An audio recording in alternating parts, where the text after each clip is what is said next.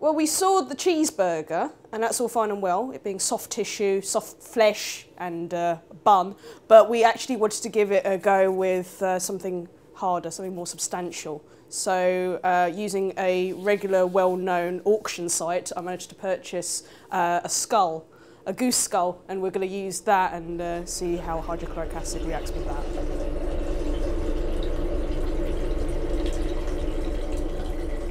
Hydrochloric acid, when it's concentrated, is dangerous. Obviously, when it's dilute, it's not dangerous. You've got it in your stomach. Though, if it wells up inside your esophagus, the tube that goes from your mouth to your stomach, it can cause quite unpleasant pain. That's better. So we've got a big conical flask now, and what we're going to do is again put some hydrochloric acid in there. So we'll do that first. Graham is ready with his big tube. So what we're doing is again we're getting some zinc metal. Maybe we'll get a little bit more in this time. It should effervesce quite a bit. And Graham is ready with the tube to collect it. Now you can see the effervescence, so all the hydrogen should be coming off, hopefully and collecting in here. What you can actually see though, is hydrogen gas doesn't have any colour or anything. What you're seeing is a bit of water vapour, because this reaction here is very hot. HCl reacts with metals like zinc and magnesium to produce hydrogen. Cross your fingers, Graham. We're going for it again. It's stuck, it's stuck. Yay! That was it. That was it? That was the pop. Did you not hear the pop? Yay! Yay! No? Was it loud? No.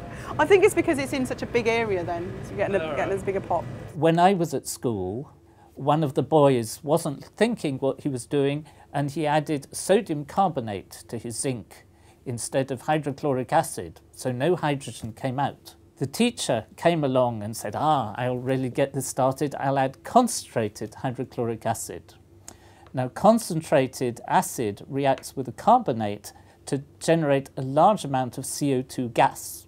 So the teacher poured in the concentrated acid, there was a huge bang, and part of the apparatus, which was glass, shot up to the ceiling and smashed the glass on the ceiling and then came down. This is a very good lesson that when you're using chemicals, you have to read what the label says on the bottle, or you can make a really quite serious mistake. We'll see what happens when we add the acid to the beaker.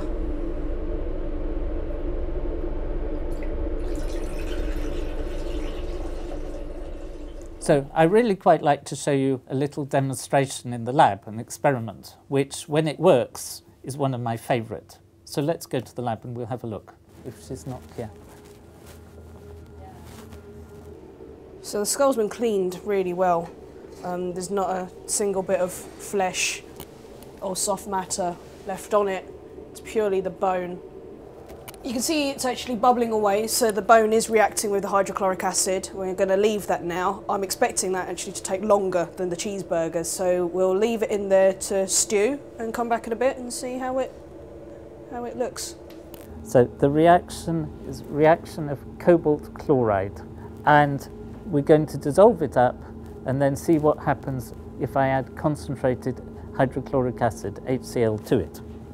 So here is the cobalt chloride. You can see the rather nice reddish crystals. Doesn't quite match my lab coat. No, it appears it's flipped over at some point. I didn't see when that happened, but it was at an angle like that originally, with the beak still there and the head down here, and it's now dissolved to such an extent that the whole lot of it can fit parallel to the surface of the liquid. So it's clearly changed colour, and you can still see it bubbling and frothing. First of all, I'm going to add water, and it is dissolved. And I'm going to put half into this tube, so we've got two tubes with the same amount of material. So it looks as if there's not much of it left, so let's take a look around this side. Okay, so most of the skull has gone. The only thing that's remaining there is the beak. So if we lift it out and take a look. Oh, okay, so from the look of it, it's only the beak that's left, and there's the jaw. Let's lift that up and take a look. Oh, kind of gloopy. So there we go. The beak is clearly made of something different from the skull. So the skull being bone is mainly calcium phosphate, and the beak, I think, is mostly keratin.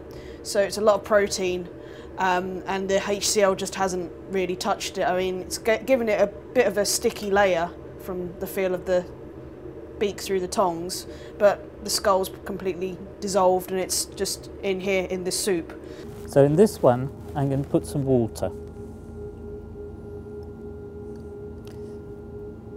And you can see that when I put in some water, it's got a bit lighter than that because I've diluted it. So let's see what happens if we add some concentrated hydrochloric acid. So I'll try and add it so we have the same volume in both. So we would expect that if we add the HCl, that it should make the colour go lighter. But as you can see, it's gone not only blue, but it's gone much darker blue than the pink.